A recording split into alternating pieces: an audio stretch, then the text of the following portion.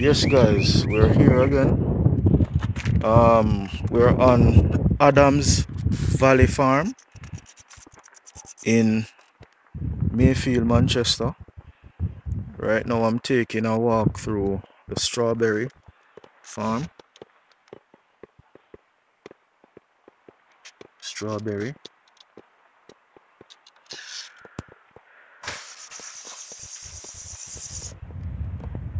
So, stay tuned. Watch what I'm going.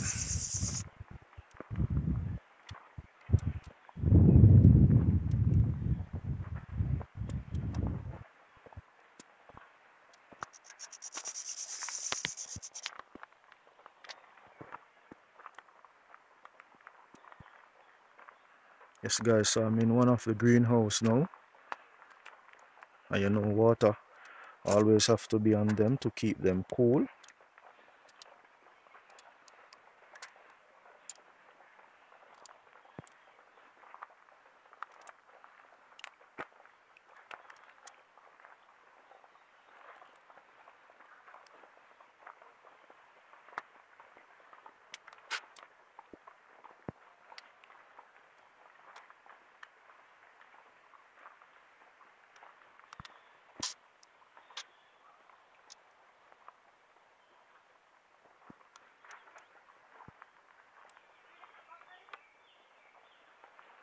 So this is one of the greenhouses, guys. One of.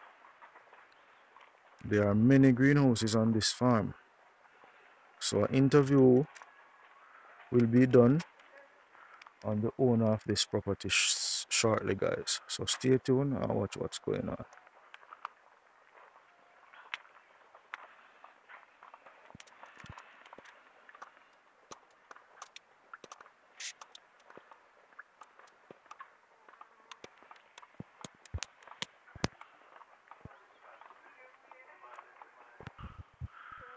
So guys, as you can see, there are many fruits over here. I have pineapple also.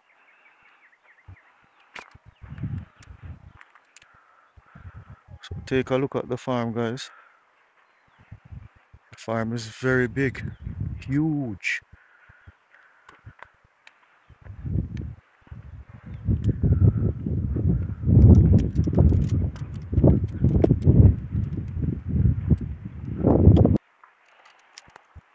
Okay, guys, so here we are in another of a greenhouse. Some workers here cutting suckers to replant.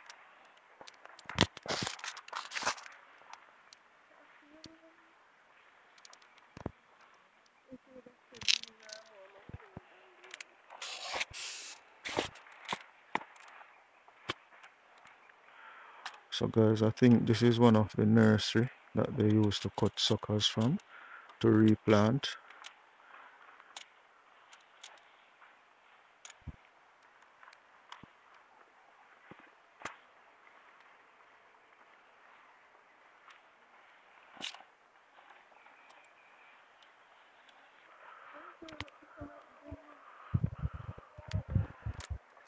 So here you see, guys, water always have to be on the strawberries because they have to be grown in cool places.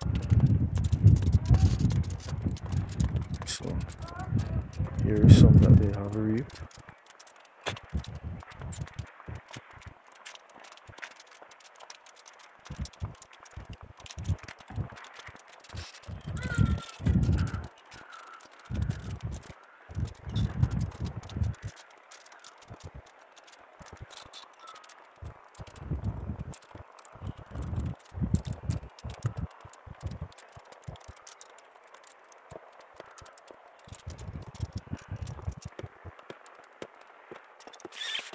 Here's a lovely one, guys. Very big. Looks juicy.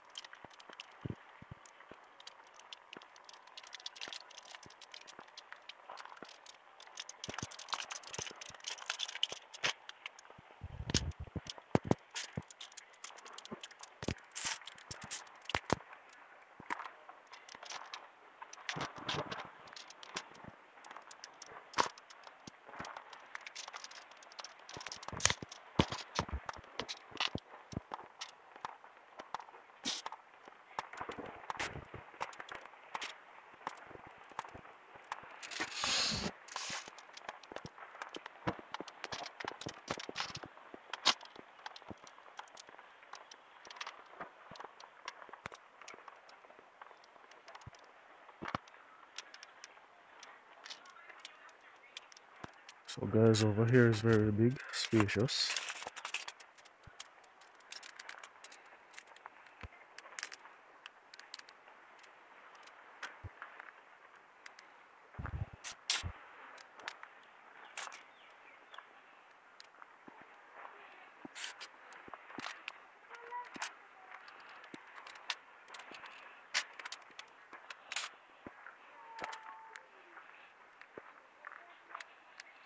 So guys, you can see the irrigation system is well set up, and this is my first time on a strawberry farm, and it looks pretty nice, looks pretty decent, smells sweet, like you want to eat off everything.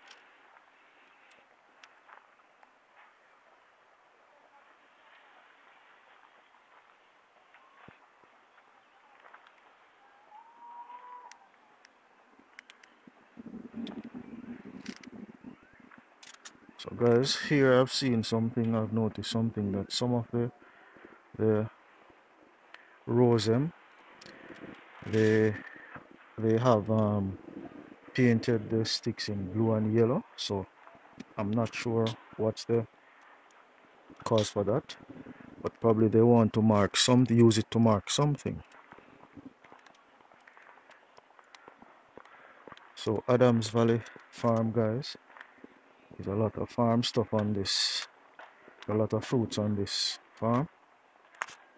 So, but mostly strawberry though, mostly strawberry.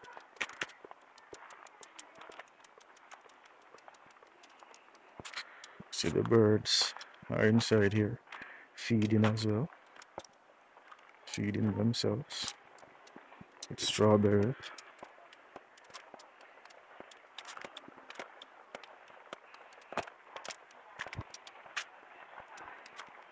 As you can see, guys, the strawberries are well maintained. They are very pretty, big, nice.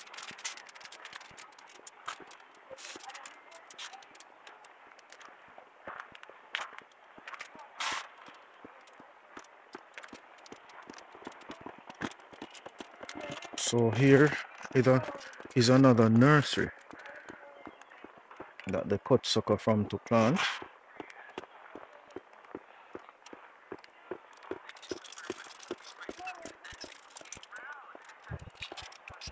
So the ones that they're cutting off right now, those are the suckers. Okay. But the fact that because the plastic is underneath it, start to line. Okay. But like for these now, when they run out of because that they have access to the water and the soil, they're gonna grow. Okay, and then those are just cut them off, yeah. And put them up here. Yeah. So any space that we need. Yeah. Okay. Alright. That's kind of based on the time that we put. Okay, guys, here, so water always have to be here, and based on the time that it is set to water them daily. So it's a lot of water, guys, used on the farm here. So guys, here we have another greenhouse with some melon in here.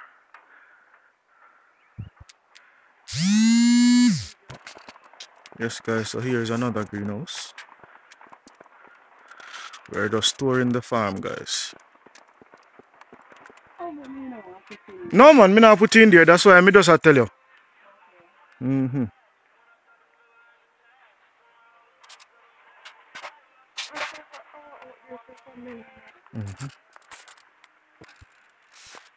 Yes guys, so we have quite a few greenhouses on the farm here.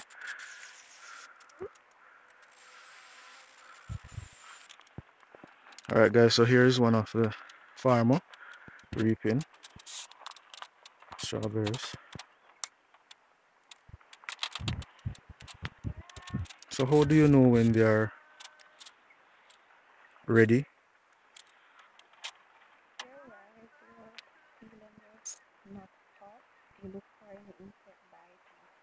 Okay, so what's your name? Shanique, okay. Nice to meet you, Shanique. Yes. This here is very nice.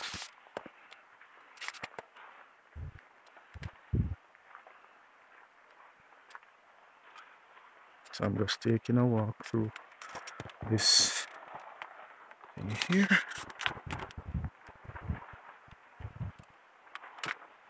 As you can see, the birds, they want to feed as well.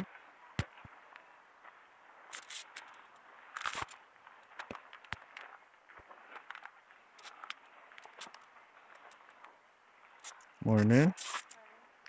Have some big strawberries here, man. Yeah. What's the biggest strawberry you ever reap? What's a 5 pound? Okay. Okay.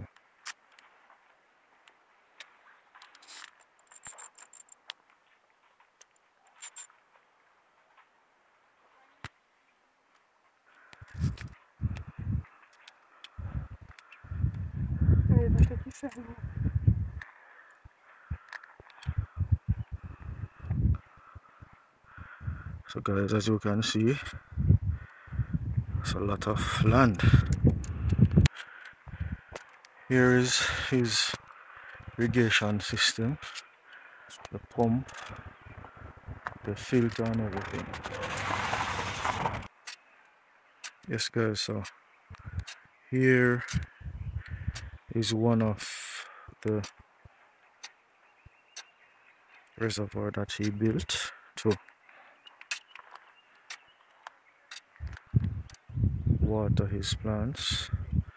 But as you can see, I think some fish, some red tilapia are inside there. They are right there. So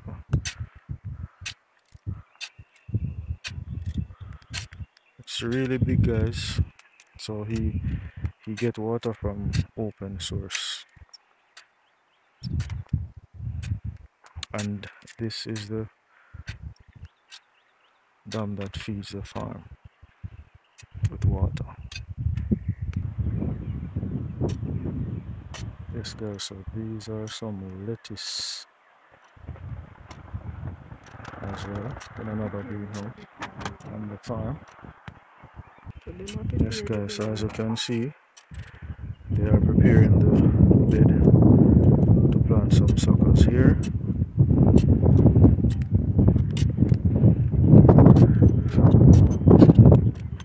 And these farmers over here are replanting.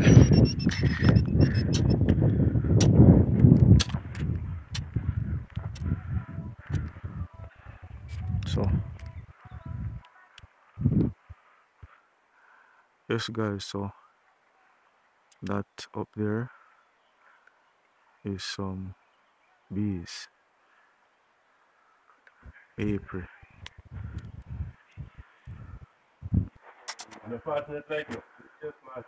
Yes guys, so this is the Adams Valley sign.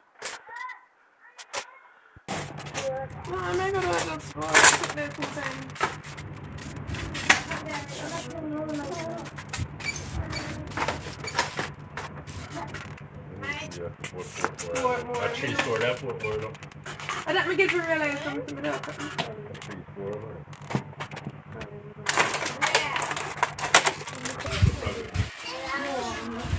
Yes guys, freshly picked strawberries.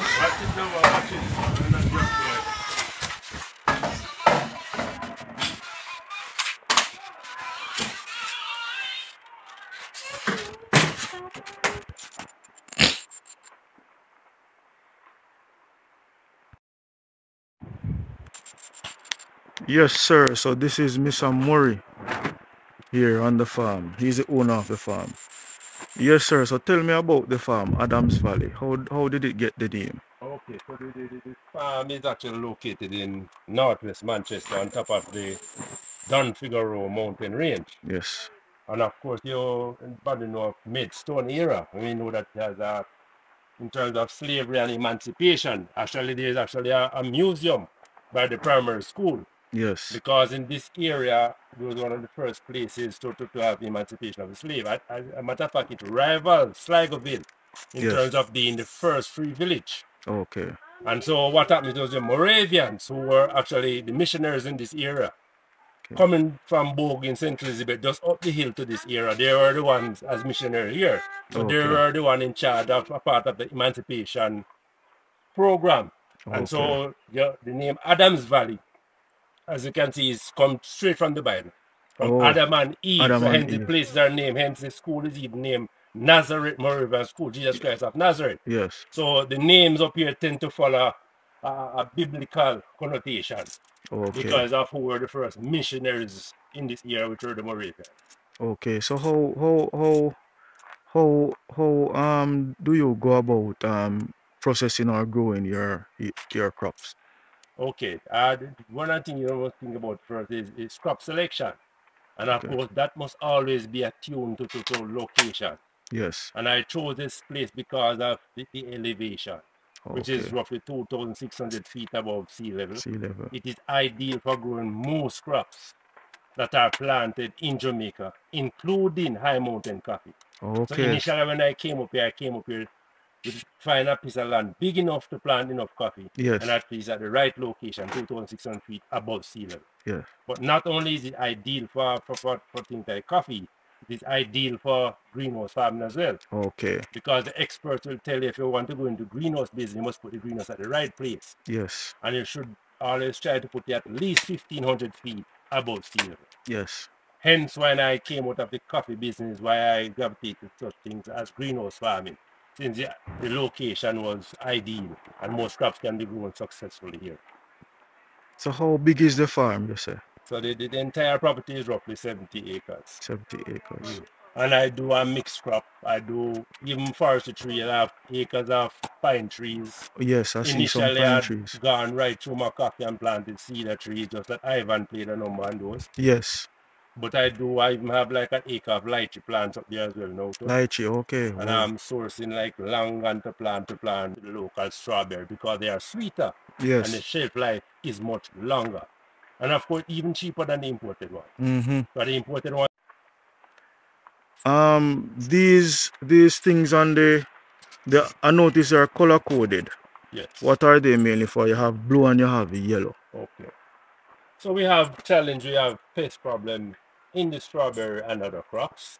But this is not really reinventing the wheel. This is something from age old. Yes. But I've come back to and gone back to now because it is much more effective Yes. than using chemicals to kill the pests. Okay. In particular, the western flower trip is a very invasive insect, and so what it does is basically hide with any little shuffling of the leaves or anything like that. Yes. It go and dodges away, and so while the chemical has the potential to kill it, Yes. but it has to make contact with the insect to kill it. Okay. And that is not happening. But I find that now they are attracted to To bright bright colors, such as the blue. The males are attracted in particular to the blue and to Oh, the yellow sticky trap. So what we do is put a sort of adhesive on these, yes. and when the insect goes there, lands on it, they cannot I come off. can't come on. And so ultimately they die. So it's a very effective and safe way to Deal with them. your pests. Yes. Yes. And of course, much better for the consumer as well too. They're talking about safer food to consume. So you Yes. don't have to use these organic chemicals in there. So they think about organic farming basically. Okay. And they say, how long have you been in the farming industry? Well, I've been a farmer now for over 40 years, but in greenhouse farming now from since 2011. Wow. Okay.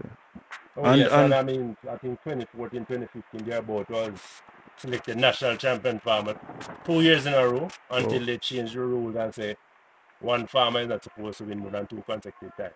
So they Really? retired me. Wow. Mm. Okay. And I got, even in that time, I was champion farmer, champion greenhouse farmer 3 times in a row. Oh.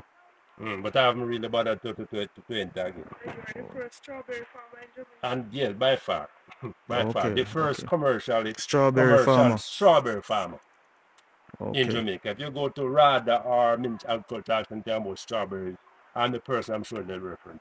Okay, So okay, even the couple of farmers that we have in the Blue Mountain doing strawberry, they came here to learn. okay, Mm. okay. All right, Mr. Murray.